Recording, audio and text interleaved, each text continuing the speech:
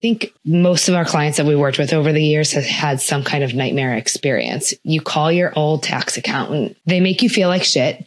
You're never worth their time. They don't want to answer your questions. They give you short, confusing answers on the tax code or some accounting language that doesn't make sense.